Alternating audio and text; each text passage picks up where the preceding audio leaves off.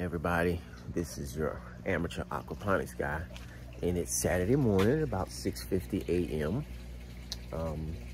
Still drinking my coffee, haven't finished it yet, and I was just coming over to check to make sure the pump is still working. If you saw my episode yesterday when I got home, I had to play around with the pump because the pump wasn't working. So I have some flowers in a little area in the middle of my backyard that I have neglected, and we haven't had any rain actually in about almost 3 weeks now. We haven't had any significant rain, and because of that, everything just dries up. I'm going to show you in just a second what I'm talking about, because I have some flowers that I have to water, and you'll see exactly what I'm talking about.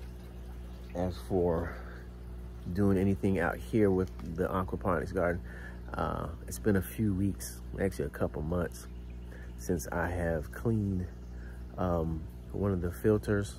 So I'm gonna clean the bottle caps that I have in there, and you can take a look, see how nasty and dirty they get. So stick with us this morning, and we'll see how it goes. Be right back in just a few seconds. All right, so this is a little area that I have in the middle of my backyard, and as you can see, I pour the plants here. They're just drying up. Yeah, this is a citrus plant it's a little citrus tree that I've had. I think it's either a lime or a lemon tree. Ooh, and they're starting to look at that. Okay, this is I've had this tree here for about 3 years now, and this is the first time we're getting something. I just noticed that. Okay, yeah, so I gotta put some water on that. But anyway, yeah, I have to water this area like really bad. See, look at that.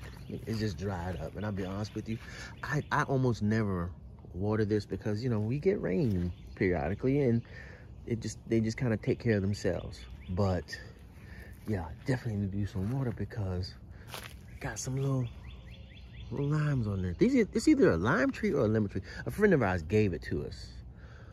Look at that insect. Look at that. Not good. So let me get some water and water these bad boys down.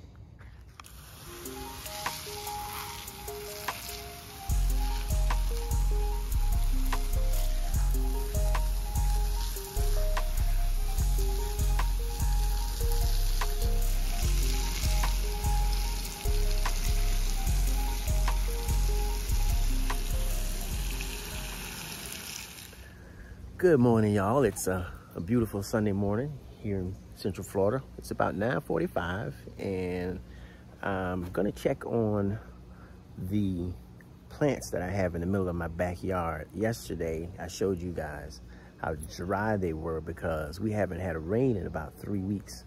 So I gave them some water and discovered that my lemon tree